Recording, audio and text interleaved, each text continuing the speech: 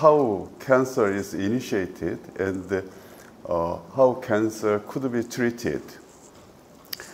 The title shows that LUNC3 is inactivated by epigenetic alteration, and therefore this title suggests that the regulation of epigenetic mechanism could be used as tools for cancer treatment.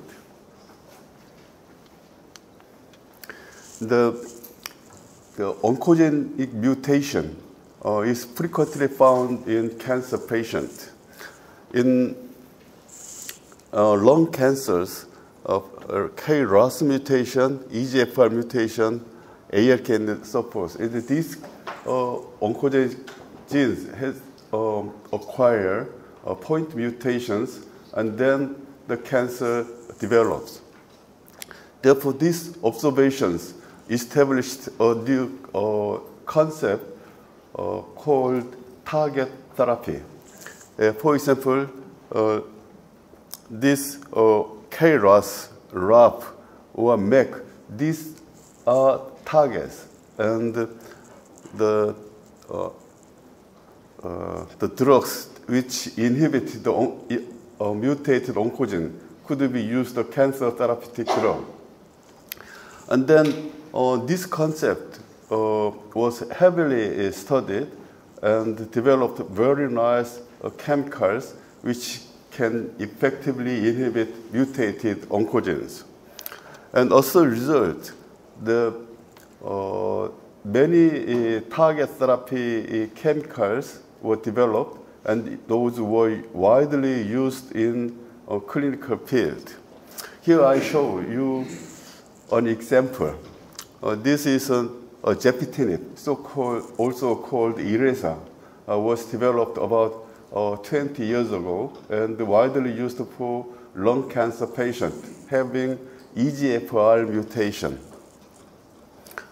Here you see that the red curve, this curve indicates that when the cancer recurs, then the results shows the patients, 50% of patients recur at about 11 months after treatment.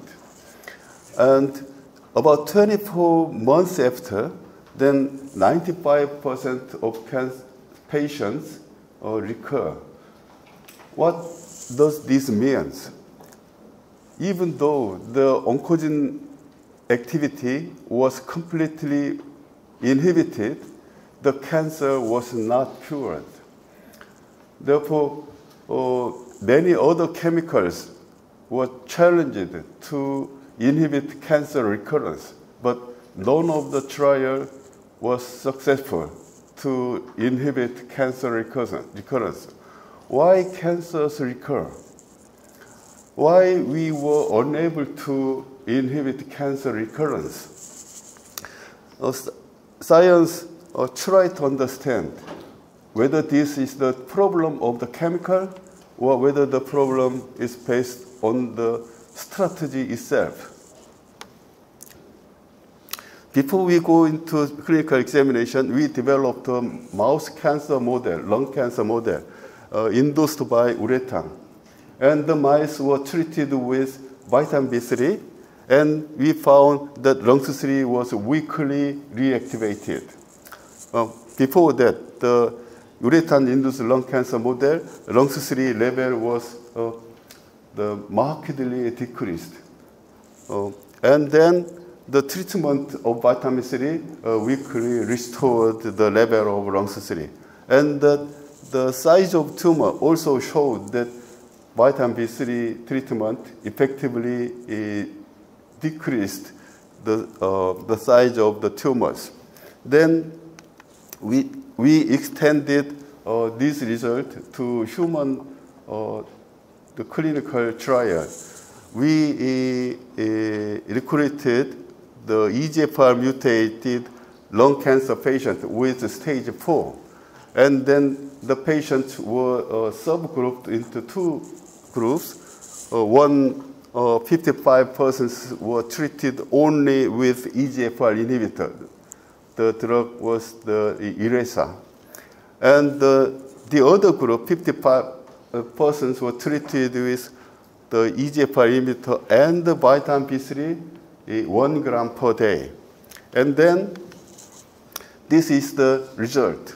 The red curve shows that the overall survival of the patient treated only with target therapy, the ERASA alone.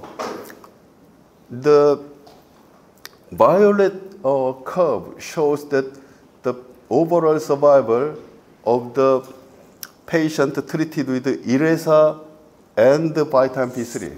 You can see the graph was shifted to right side, and these results indicate that the survival of the patients was extended for about 13 months. This is amazing result.